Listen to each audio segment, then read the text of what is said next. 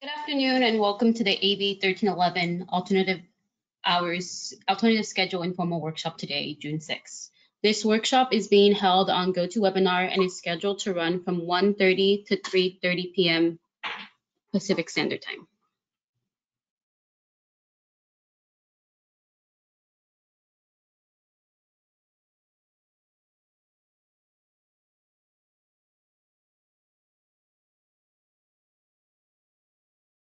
Good afternoon. I'm Amy Cameron, the Assistant Director for the Division of Recycling of the Beverage Container Recycling Program.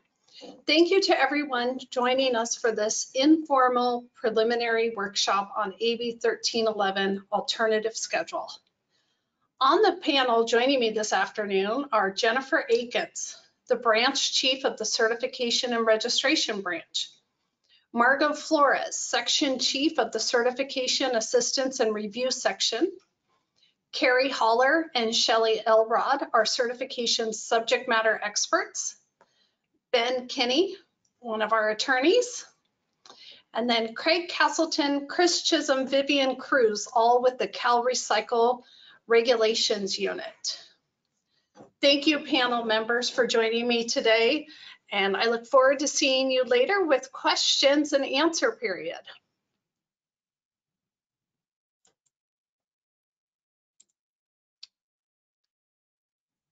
We're going to go over just a few ground rules for today. There will be an opportunity for comments and questions after the presentation.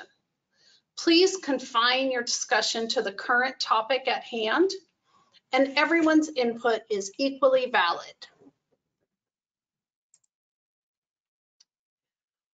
We will be explaining the purpose of this workshop. We'll go over the AB 1311 statutes that are being implemented by the regulations we are developing. We'll spend some time explaining the two components, which are the reduced hour certification of recycling centers and alternative schedules. And again, we will provide an opportunity for questions and comments at the end of the presentation. The department is working on developing permanent regulations to set the process for recycling centers to apply for authorization to operate on an alternative schedule. The purpose of this informal workshop is to present our preliminary ideas for the implementation of this process. We are seeking public input to inform the development of these regulations. Recycling centers will not be able to apply for authorization to operate on an alternative schedule until the permanent regulations are in place. We are currently working on developing the language. The language will be based on the materials presented in this preliminary workshop, as well as the public input we received today. These ideas are under consideration.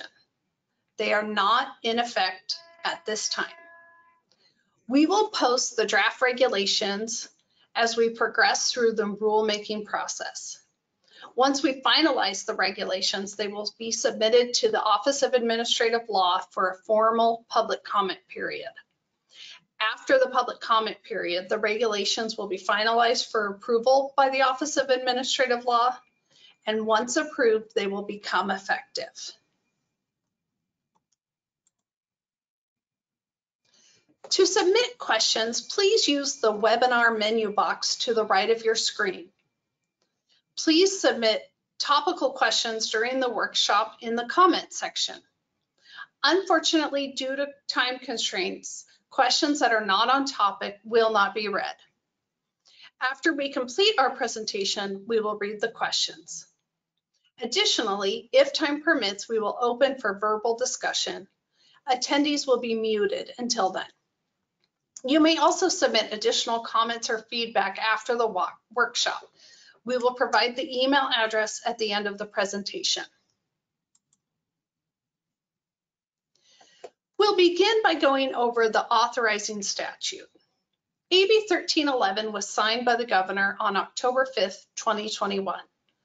The bill amended the California Beverage Container Recycling and Litter Reduction Act related to certified recycling centers. Those changes include adding bag drop to recycling centers, allowing recycling center appointment systems until January 1st of 2023, reinforcing the daily load limits, expanding eligibility for approval of reduced hours, and allowing certified recycling centers to apply for reduced hours. This workshop will focus solely on the last two amendments shown in blue. The bag drop recycling center operational standards will be addressed in a separate rulemaking and merits a full workshop. The appointment system authorized under AB 1311 has its own set of requirements and will sunset on January 1st, 2023. The daily load limits already do not apply to dealers since they are not consumers. The statute points to the existing regulations and do not need to be amended. We'll be discussing the reduced hours today. This provision is for a business applying for certification as a recycling center. Statute allows the department to certify a recycling center to operate with reduced operating hours if the recycling center is in a rural region. This is currently part of the certification application process. AB 1311 now includes eligibility to operate with reduced hours for non-rural region recycling centers if they satisfy statute 14571C1B, the needs of the community and the goals of this division will be best served by certification of the operation as a recycling center. To be certified to operate with reduced hours, a recycling center must work at least 10 hours per week. The application process is the same as the current recycling center certification application process. You submit an application with desired hours and additional information. The department then has 30 days to determine if the application is complete. Once complete, the department has 60 calendar days to approve or deny an application. To be certified to operate with reduced hours, the department will consider the following when making a determination. 1, criteria for approval. To make a determination, we would look at what redemption opportunities already exist in the area. We interpret needs of the community to mean reasonable access to convenient redemption opportunities. To make a determination, we would look at what redemption opportunities already exist in the area. Number 2, convenience zone recycler eligibility.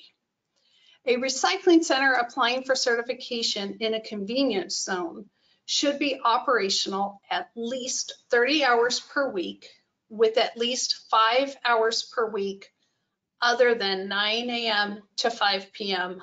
Monday through Friday. And number 3, scheduled hours. The department must be notified if the recycler wants to change their scheduled hours. We'll now move on to the Certified Recycling Center alternative hours. Section 14571C3A authorizes the approval of certified recycling centers to operate on an alternative schedule.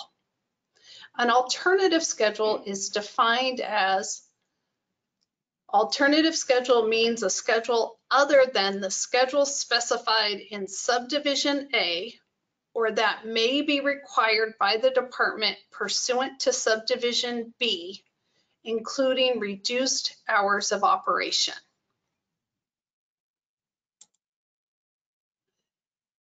Section 14571C3B authorizes the department to create a form and the manner in which a recycling center can apply for an alternative schedule.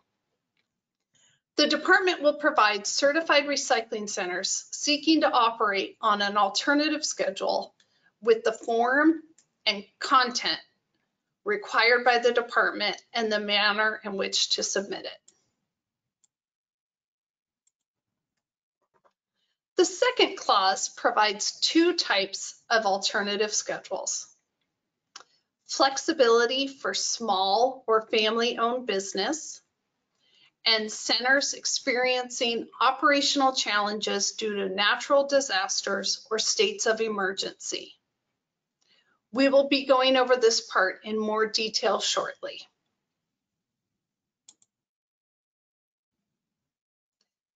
The department is authorized to set the criteria for approval of an alternative schedule, including setting a minimum number of hours that the certified recycling center may be open, and any other requirement it deems necessary for a recycling center to operate on an alternative schedule and still meet requirements for subdivision D.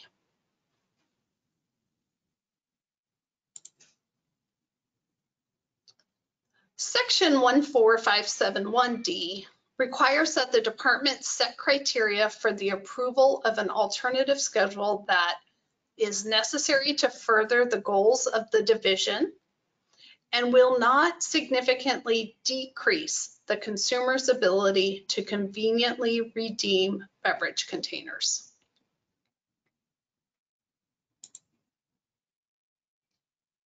As stated in 14571 C3B2, which can be found on slide 14, there are two types of alternative schedules allowed by AB 1311.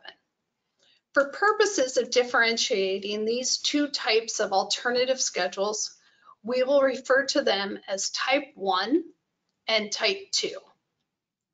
Type 1 allows flexibility to small or family-owned businesses, and Type 2 is for centers that have operational challenges due to a state of emergency or a natural disaster.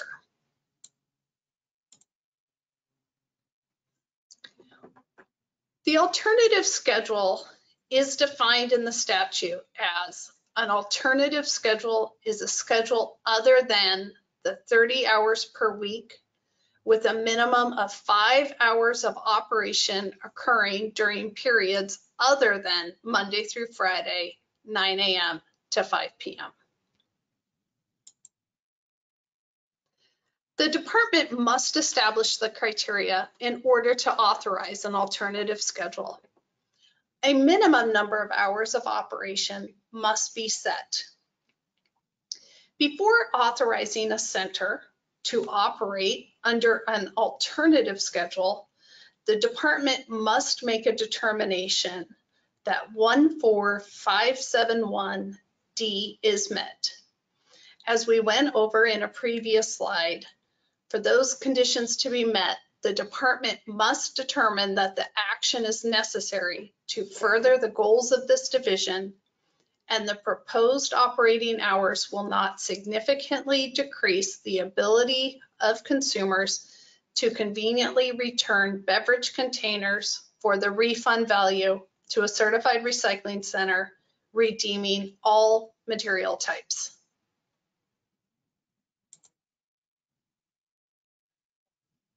Alternative Schedule Type 1. Flexibility for certified recycling centers that are owned or operated by small or family-owned businesses. This is the first type of alternative schedule that is allowed by the statute. This alternative schedule will be referred to as Type 1.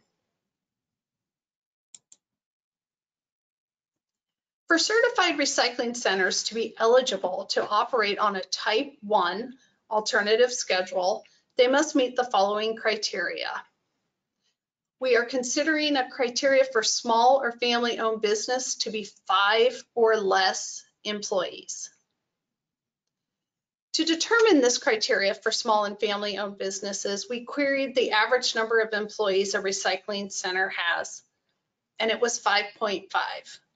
This means 63% of program participants would be considered a small business.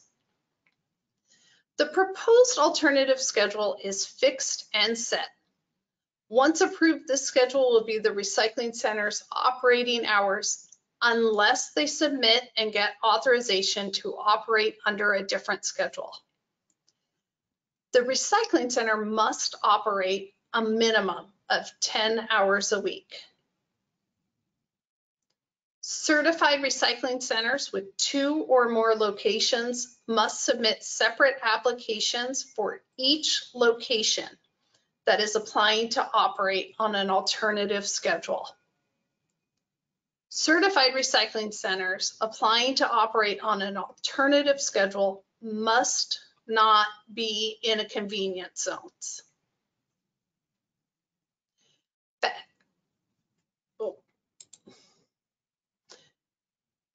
Operators will be required to apply for an alternative schedule. Once the regulations are in place, the forms will be posted on our website, or you can contact our certification unit. Staff will have 30 calendar days to review and approve completed application. The operator will receive an email notification of the approval effective date. If you want to change your hours, you will need to contact the certification unit.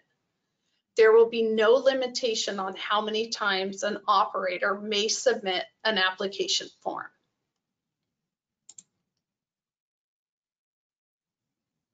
We want to reiterate that the information presented in this workshop are our preliminary ideas.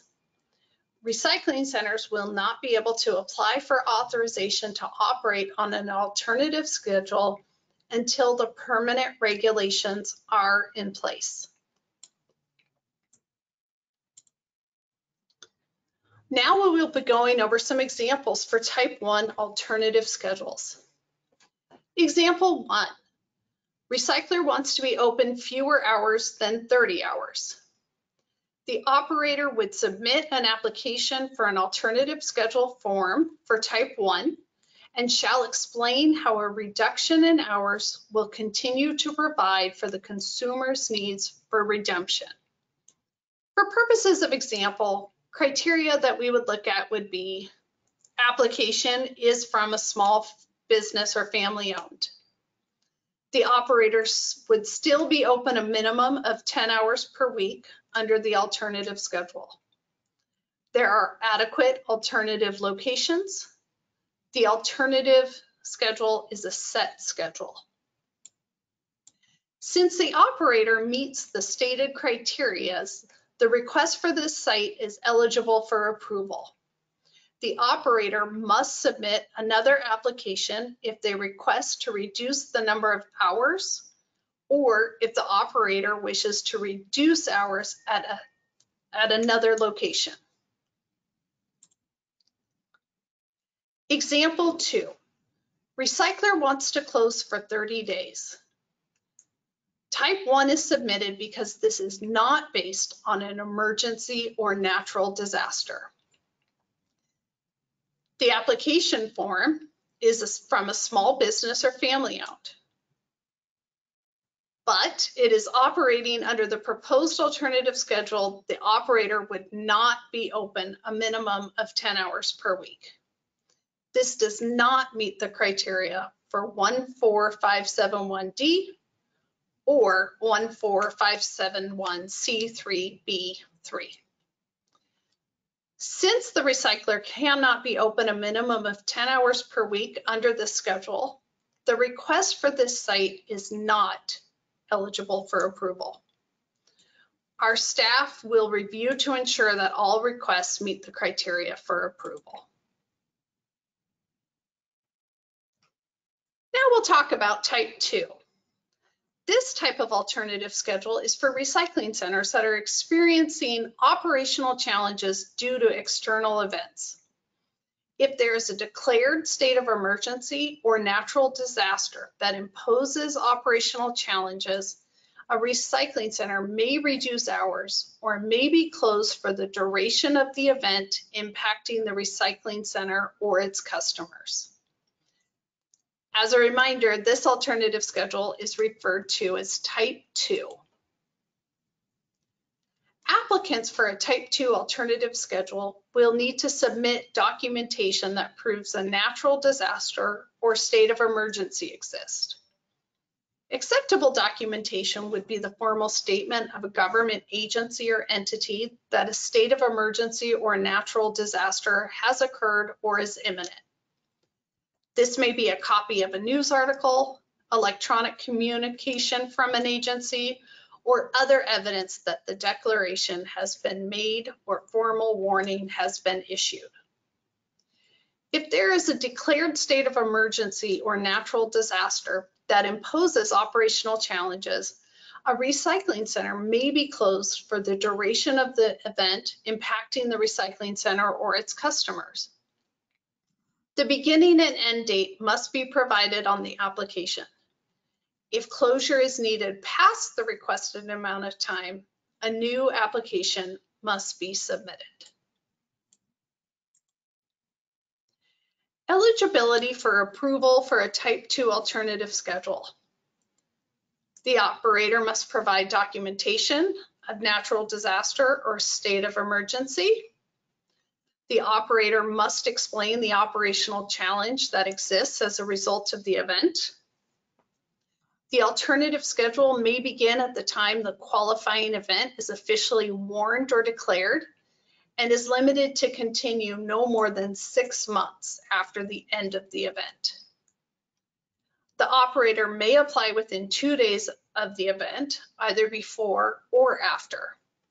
The operator may request to reduce hours or cease operation within approved time period, and all recycling centers are eligible to apply. Operators will be required to submit an application form for a Type 2 alternative schedule. Once the regulations are in place, the forms will be posted on our website or by contacting our certification unit. Staff will have 5 calendar days to review and approve completed application. The operator will receive an email notification of the approval effective date and end date. The operator may end the alternative schedule at any time by submitting a written notification. However, if you want to extend the duration of the alternative scheduling, remembering that no alternative schedule may continue longer than 6 months from the qualifying event, you must submit a new application. There will be no limitation on how many times an operator may submit an application form. Again, just a quick reminder, these are preliminary ideas and preliminary examples. We are basing our draft language on around these parameters, but at this time, these are just concepts until the regulations are adopted. This is why we would like your comments and your feedback during today's presentation and after. Some examples of Type 2 alternative schedules include recycler closes due to hazardous air quality, documentation of recognized emergency or natural disaster, operational challenge to recycler and/or the impact to customers, the dates of closure and reopening are provided, the application was sent within 2 days of the event. The request for this site is eligible for approval.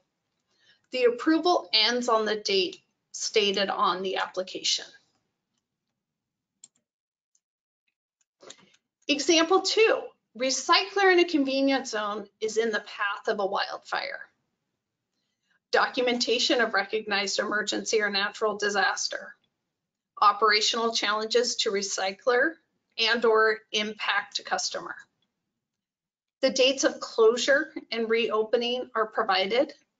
The application was sent within 2 days of the event. The request for this site would be eligible for approval. The approval ends on the date stated on the application. Example 3, recycling center has closed due to staff experiencing illness from COVID. The documentation of a recognized emergency or natural disaster is provided. Operational challenges to the recycler or an impact to customers. The dates of the closure and opening are provided. The application was sent within 2 days of the event. The request for this site is eligible for approval. The approval ends on the date stated on the application. Note, this request would not be approved if there was not a COVID-related state of emergency declared by either the local, state, or federal government.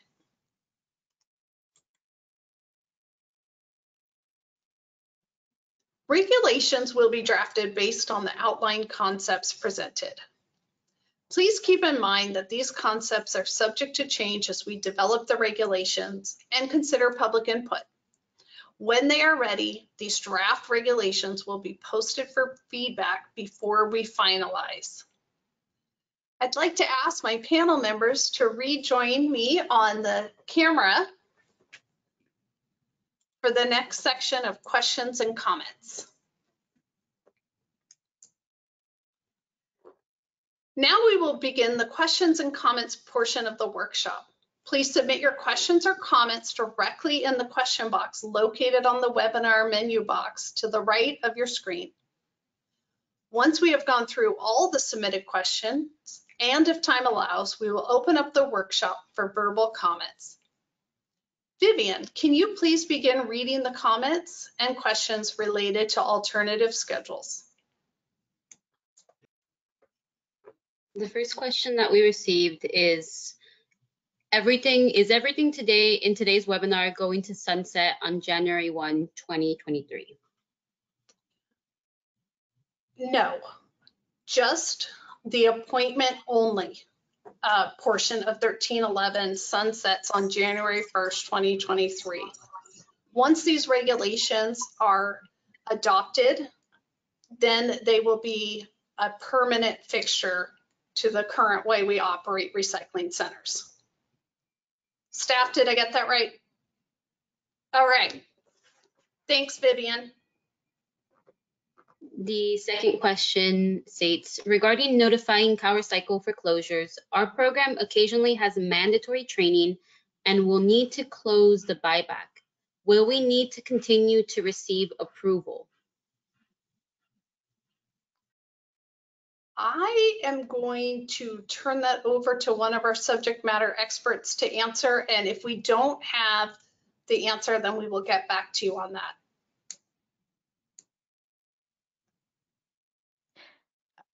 I think it would depend if you're able to operate 30 hours a week.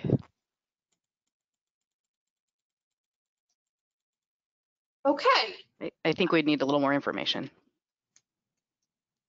Thank you. Carrie, would you mind shouting out an email address where this participant could email directly to the certification staff this question so we could get back to him or her?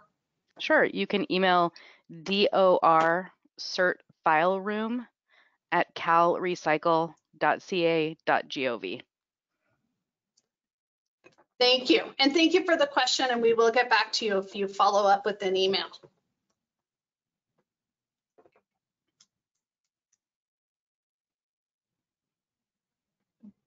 Any other questions, Vivian?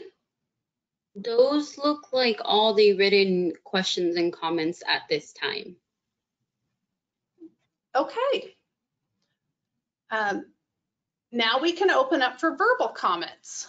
Please raise your hand to be recognized, and Vivian will call on you.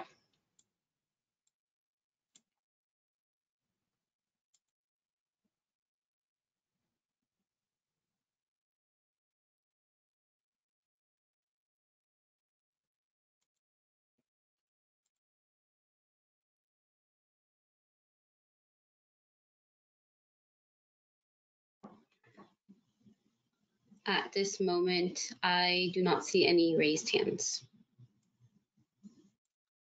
Okay, well, let's just give it one more minute as people think about this. But in the meantime, we want you to stay informed. So if you have additional questions, comments, or feedback after the workshop, please email them to vivian.cruz@calrecycle.ca.gov. Please subscribe to the Beverage Container Recycling Program. general information listserv for rulemaking updates. And the email is below. And for all of those who registered on this email, this PowerPoint was posted yesterday. Is that correct, Vivian? It was posted on Friday, I believe. So yeah, they have access to the presentation. Great. So everybody should have the statute references that I mentioned, as well as these examples, as well as some email addresses to follow up with your comments and your thoughts. And once again, I just want to remind you, we're still going through the process. So these are not eligible for authorization by our staff at this point. Right now, we're working on receiving your feedback so we may draft the language for the Office of Administrative Law.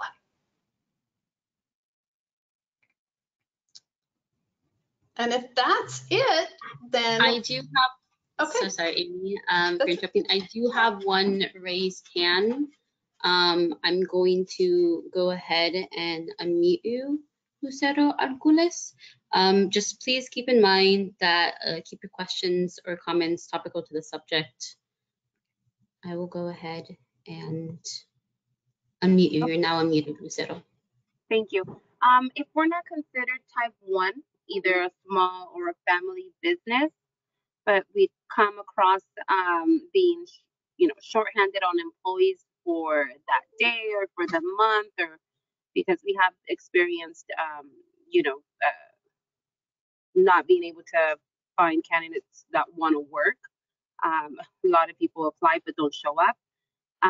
So in the cases that we are shorthanded and, we have our set hours that are posted Monday through Friday, let's say from 7 to 4, 7 to 5, are we able to close 15 minutes prior without a notice, or we have to stay open until the 5 o'clock mark? Or can we say, 15 minutes before, we're closing the gates, working with the people that we have on site,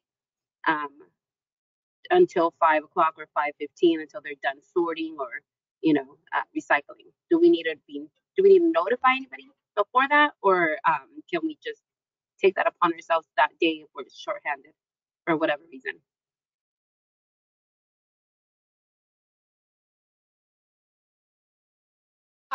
I'm going to turn this over to Margot to weigh in, or if anybody else wants to jump in, please do so. I think I hear sort of two different questions. Yeah. One is that can you be approved as a short-term type 1 due to labor shortages or other sort of situations? And then I think the second question is, do you have eligibility to close a little bit early to help to finish up your day on time at the 5 o'clock mark? So if that's correct, I'm still going to turn it over to Margot, but I do believe it's a two-part question. Okay. If you don't qualify for type 1, then you're not eligible for the reduced hours. And so you would be expected to maintain your posted hours as always. So unless there's some other circumstances that I'm not aware of, that would be my stock answer based on the regulations. Carrie, Shelley, do you have anything to input on that? I can probably, if you want me to. So Great. just keep in mind that it's a process. It's not a day-to-day operational need. So it is an alternative schedule that you must apply for and get approval for. So that's going to take some advance notice and for us to have some time to look at that and do it. So even if you are approved for an alternative schedule, which you must maintain those hours, you can't change them day by day. You can't close early under any circumstance. I don't see that happening under even these regs. Just looking at the parameters that the legislature made for us. Okay. Hopefully that helps. Yes. Thanks, Ben. Thank you.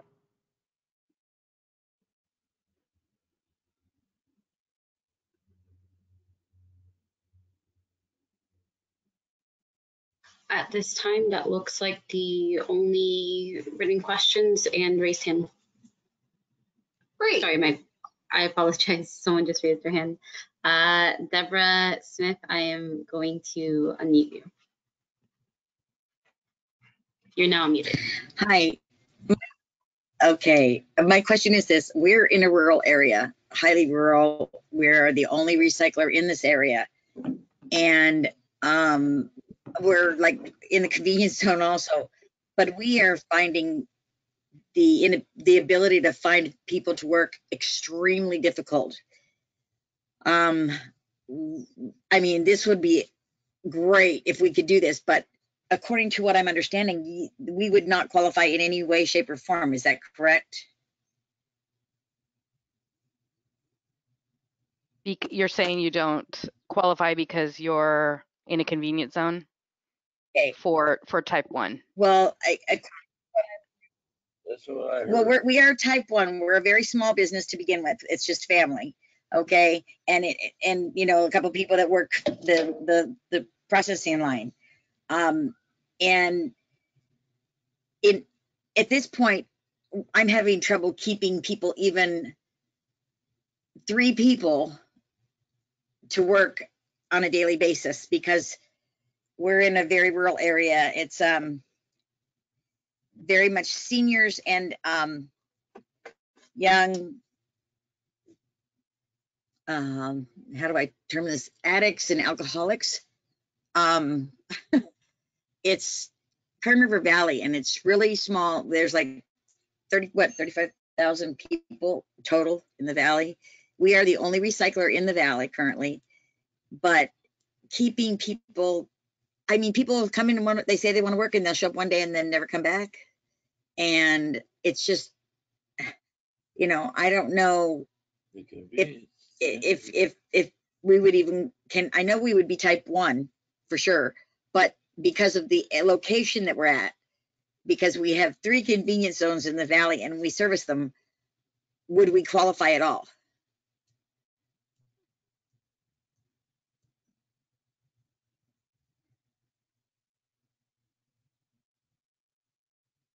I'm going to step in. You can reduce your hours, but you would lose your handling fees.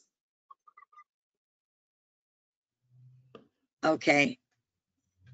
If I lose handling fees, I'm shut down. Yeah. Because I can't, we don't have the cost to get anything to processing costs us a lot more than the guy that lives down the street from the processor, because we have a 50-mile drive one way. And the cost of baling everything and prepping it to get it down there, and transportation too. So if I lose handling fees, I'm shut down. So there's no help for that, is there? Well, remember, these are just concepts. So these are the kinds of things that we want to hear. So even later after this presentation today, this workshop, maybe you can email us or come so we have more of the circumstances you're going through, because there may be other recyclers in the same situation. And you know, these concepts that we have are not set in stone. So we want to hear the problems that different recyclers may conceive or perceive that they will have if these go into effect the way we're looking at them. So yeah, we'd like to hear more about what your situation is. Yeah. Because I can't imagine that I'm the only one in this position. You know, I just don't imagine that I'm the only one that has this. We have you know, additional fees just to get our product to a processor, first of all, that the regular average recycler doesn't have. Plus, you know, in this area, it's real small and it presents a difficult situation just to get people to do anything the way you want them to anyhow. But yeah, I'll be happy to send in, you know, a bunch of not suggestions, but you know, the typical way we work up here and how hard and difficult it is to run on the regulations as it is. But to add, you know, stipulations on that, again, it would be great if we could lower the hours, if, you know, because we can't find people to work. And right now we're killing the people that do come to work, trying to keep ourselves open, you know. Handling fees have gone down. Processing fees have gone down. So it's really getting difficult to survive, you know. I mean, like, and I said, we are the only recycler up here, and if we close down, then there's nobody. And I don't know what the valley would do. I really don't. But we're struggling up here, just so you guys know. I mean, I know I can't be the only one.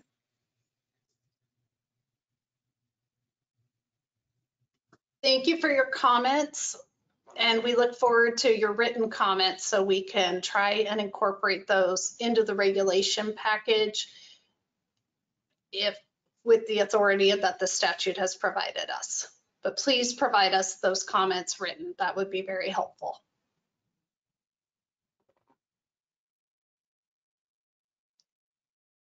All right, Vivian, any more comments? At this moment, there is no more written comments. Let me just do one more scroll. There is one raised hand, Greg Berner. I will go ahead and unmute you now. Vivian, this is Jennifer. I'm sorry, we're having a little bit of a difficulty with your audio. Can you not hear me? I can't. Is it just me or is anybody else having an issue? No, it's staticky. All right. I'm not sure if you can see the comment. If you can see the comment, maybe you can read the comment. I thought it was a raised hand. Vivian, can you unmute the participant with the comment, and then if he or she could either could just read the comment to us verbally, if you wouldn't mind, then we would be happy to address it. Sorry for the technical difficulties. My apologies for the technical difficulties. Greg Turner, you're unmuted. You can unmute yourself now.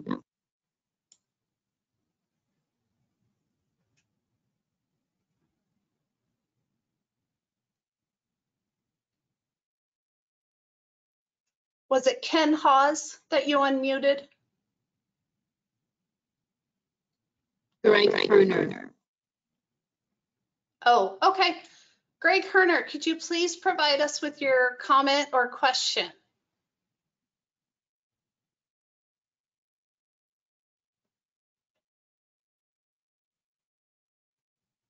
Oh, it says it won't unmute you. Let me try. Sorry, yeah, it just actually worked finally. Okay. Every screen's a little bit different. Welcome. Thank you. And sorry for the technical difficulties. Please. Oh, that's no problem. I think it was just a connection difficulty. It wasn't allowing it to unmute. So, so Greg Herner on behalf of the Can Manufacturers Institute, and I realize you have, statutory construction you're trying to work with, but we're just calling for liberal interpretation of flexibility for centers. We, as the story you just heard about the challenges and things, we hope that CalRecycle will provide kind of maximum flexibility to centers to try and make sure that we keep as many functioning as possible. And I know that's your goal as well, but I just want to put that on record on behalf of my client. Thank you for that. We appreciate the comment. All right, I'm looking. I'm going to do one last scroll, and I will see if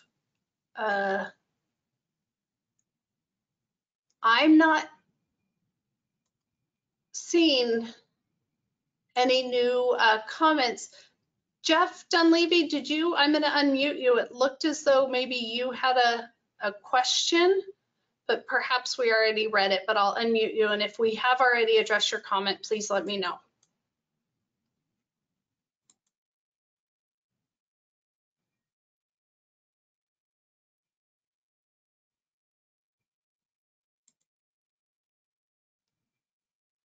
Okay.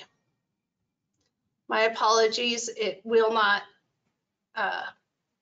work. I'm going to do one last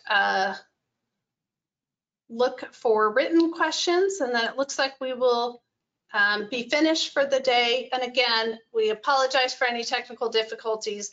The important thing to take away is please get us your comments in writing so we may try and incorporate them into the regulation package.